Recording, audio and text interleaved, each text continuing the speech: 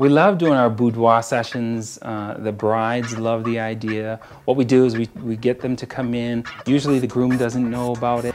And we'll do some beautiful, sexy, tasteful images for them that they will give to their groom. The boudoir session was something that I really had never thought about doing before.